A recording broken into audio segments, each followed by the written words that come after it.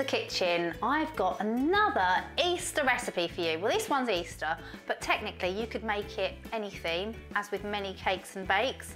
So I'm gonna make an Easter Tiffin, and that's basically a fridge cake. You don't need to bake it. I'm gonna melt all of these ingredients together and suspend all of these wonderful Easter treats. Grab a saucepan, and I've got some dark chocolate,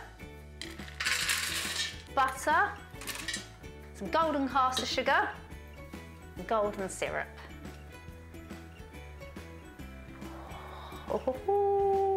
Gently meet this on low to medium heat until it's all become one, and then we can toss in all of our ingredients. I'm just going to melt this up.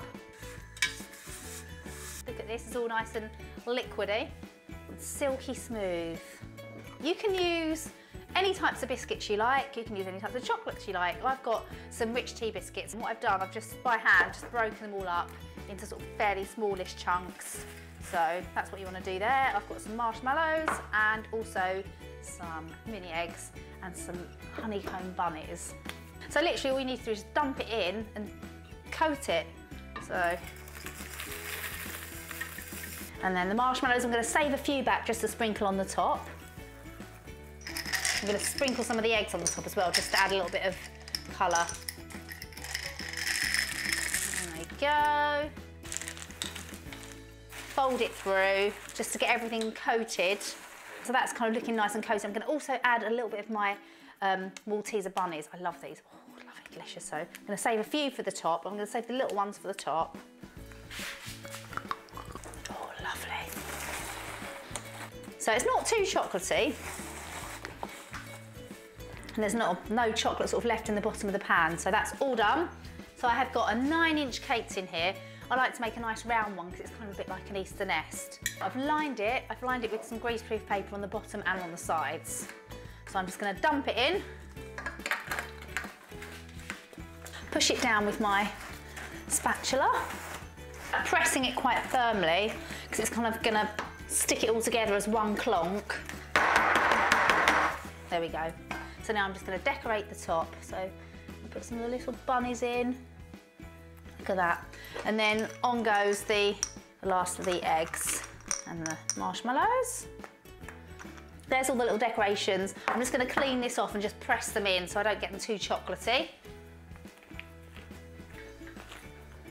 So there we go, it's all ready. So I just need to chill that now. It's going to take ages to chill, probably a good few hours. So I'm going to pop it over there, and luckily enough, I made one yesterday so I can get it out and enjoy it. So here's the one I did yesterday. Actually, I made it a bit differently, and I drizzled it with some extra dark chocolate too. So now we just need to get it out of its tin. I'm going to need to warm it up. Just going to grab my trusty blowtorch. If you don't have one of these, you can just put it in some hot water. So it's got the paper there. So if I just warm up the butter that I greased it with, it should slip out nicely. Let's try that. That should be fine. Oh, here it comes. Oh, yeah, there it comes. I promise you it's coming. There, looks like a chocolatey brick. Look at that.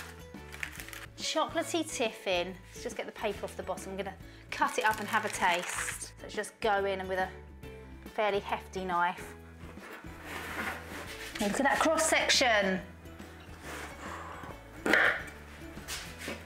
Look at that. I'm going in for the kill. Oh. Yum. You've got to try this, you're going to love this. Everything you need to make this is just down there. Happy Easter. Yum, yum, yum. Look at that, look at that, look at that.